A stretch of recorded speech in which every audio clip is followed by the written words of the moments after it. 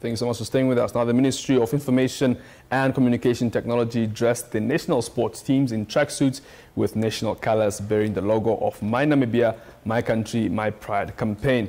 Not forgetting that today is International Day to End Impunity for Crimes Against Journalists, and we are delighted to have the Executive Director in the Ministry of course, the Ministry of Information, Communication and Technology, Dr. Audrey Mate, to also touch base on that. Good evening, Doc. Thank you so much for making the time to talk to us. Thank you, John. Absolutely. Now, give us a brief background of the nationhood and nation pride campaign in terms of its aims and objectives. Indeed, thank you so much. The campaign was launched sometime a couple of years back by then President Pohamba to instill a level of patriotism among our people, to promote to move away from the negative, the alcohol, drug abuse, and all of that, to ensure pride in our country. That was the purpose of having that campaign. It has been running now for a number of years, but we've accelerated it now, again, because you still find a lot of cases where people always make reference. Tribalism is a reference point. Right. Racism is a reference point. So we thought we should dial back again and see, is there something else that we are doing wrong, that people still always take us back to where we were before independence, which is not desired. That is why we have redialed, so that we remind ourselves again who we are from the time of independence to where we ought to be going in the future. Very well. Now, I can see now that you're also, of course, dressed in the national colors, which you, of course, now has dressed the national teams in those colors. How important is it to dress, the national sports teams in the national colors? The part of the ANP campaign is to learn about the national symbols. Right. National symbols include the national anthem and the flag. Right. We have popularizing it. You see at MICT events, we use less audio. We sing ourselves, so that people get to remember the lyrics of the song. So how we got involved with the Minister of Sport, one is that we need each other. We are public institutions, all of us. They have warm bodies who can popularize the brand of My Namibia, My Country, My Pride. And we have the resources that are aimed at actually advancing that. That is why we say that instead of just giving random T-shirts on the streets, how about if we dress the national teams, all national teams? I think it's 48 sports squad. Yeah. So they will be dressing exactly the same. And part of what was happening in the past is that some of these young people were actually obliged to buy the tracksuits when they go on national duty. So we were saying, let's not burden the parents. When they are representing the country, they are there to represent all of us. Yeah. So us as MICT will step in and close that gap so that everybody else look the same. There are those who are able to buy tracksuits, others who are not able to buy tracksuits. The optics don't look nice. That is why we decided to do this. That is on one level. On the second level is that we avoid having to have a multi-sport national team, rugby, netball, so that they don't wear federation colors when they represent the color. They must represent national colors. That is why we said people must not really struggle to the extent where now they must go and buy chula chula tracksuit or Katima Andras or all of that as a national item when they go to represent the country. They have to look Namibian because they're representing the Namibian people. It's very important, that one. Now, tell us about, the stakeholders who are on board for this initiative. Of course, you do know about in the Namibia Sports Commission. Who else is on board for this initiative? Well, it's through the Minister of Sport in the first instance that we have been working together with the National Namibia Sports Commission. Right. But there are many others, Minister of Justice, Minister of Education, with regards to how schools get involved in the My campaign, how universities get involved, how the tourism sector gets involved. So this is what we've been doing, that in the process there are discussions to develop a national pledge of allegiance to the state, not to an individual, but really to our country. So that we institutionalize this when people are still young. So when they grow up with pride, knowing that they're Namibian. And that's really who they are. That's what identifies them. If they speak another language, it's secondary for them to be in Namibia. Yeah, of course, that then, of course, addresses the practice of, contributing to national unity and identity. Maybe I just expand a little bit on that before we move on to the another topic here. You see, what schools do very well is to have to have uniforms. Yeah. It doesn't matter how poor or rich you are. Every child where school uniform is worn, they look the same. Yeah. It brings that level of equality, because even if you are rich, I can't tell from how you are dressed. So that's why we say, let's wear our national colors so that we represent our country.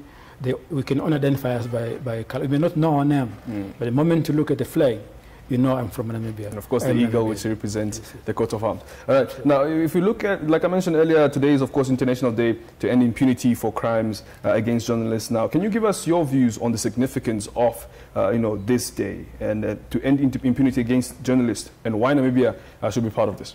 The Deputy Minister ably represented our views, really, to say that journalism is a public good, to the extent that we must guard it jealously, because other countries, they're looking to Namibia and say they don't know what they have. And this is true. I just came back from Burkina Faso 2 weeks ago. When they talk about Namibia, you think these are people who have been here and they were never harassed by the police. But these are the stories that they've read elsewhere. And then they genuinely believe that Namibia is on the right track with regards to the protection of the rights of journalists, where for 33 years now, no journalist was in prison for any reason. No journalist was killed for any reason, or at least for doing their job. Yeah. So this has not happened in the country, and I think we should really, really think about how we can uphold this.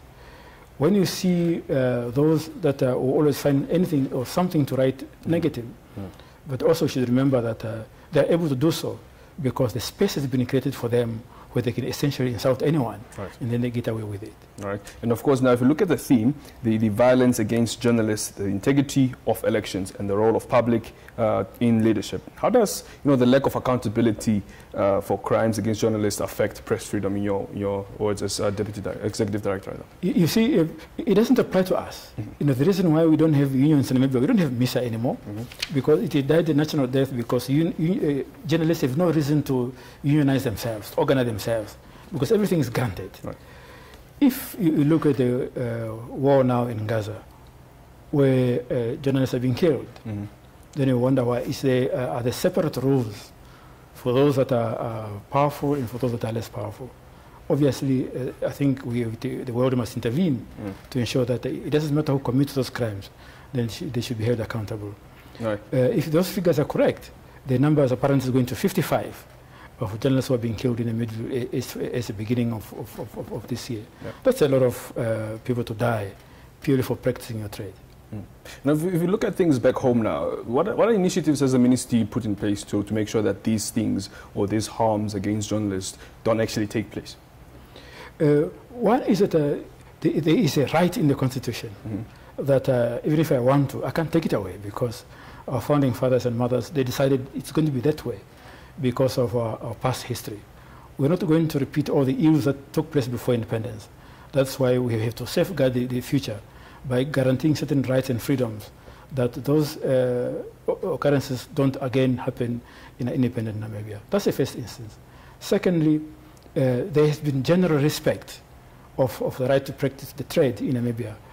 Government has extremely been restrainful on this aspect. Right. Even when we are unhappy about what you people write, we still respect the fact that you actually have the right. We express our displeasure. Sometimes you think that when you have opinions about this, government is being sensitive to being criticized. But the reality is that we just have a different opinion, and most of the time we get vindicated. And again, when we get vindicated, very little is written about it, because again, you have the final say in terms of what gets to be printed and what gets to be broadcast. Very much so. Now, if we come back to the campaign, does the ministry have any other initiatives in place to, of course, enhance national unity and patriotism among all Namibians? Yes, we have. So far with this program, we visit all the regions but Khomas. All right. We are going to have an activation in Khomas at some point before the year is out. What we need to do now is to go to institutionalize again in schools. working in partnership with the other stakeholders. For example, the curriculum of National Youth Service ought to be revised. This is a decision of cabinet already, maybe it's 2 years now, to include elements that arises from the values of NNP campaign, so that when people graduate from the schools, they go back home with a sense that they understand why the country is there for them.